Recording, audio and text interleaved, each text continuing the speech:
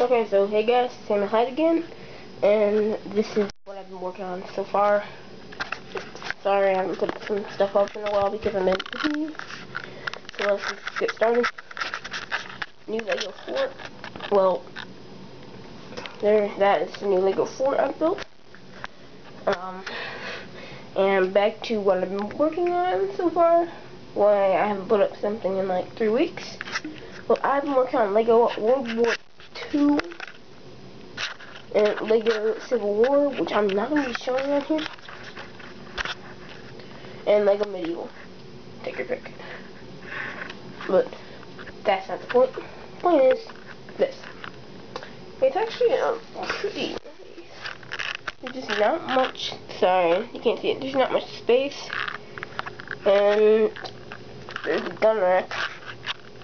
And if you look in the walls, you see it's sparsely built.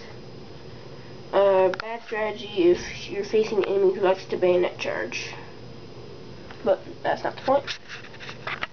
Stairs. Look at a wall. And there's some guy screaming at the other guy. Sorry. Couldn't resist. So, and then special feature, the door.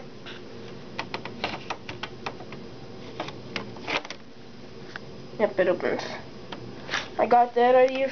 I've been getting those opening door ideas from Mumpy Legos. You should check him out on YouTube.